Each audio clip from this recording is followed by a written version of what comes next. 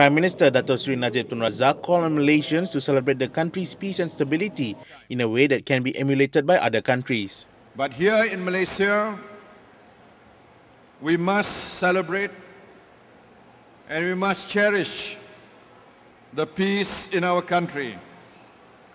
The kind of peace which is ironically sought after by other countries.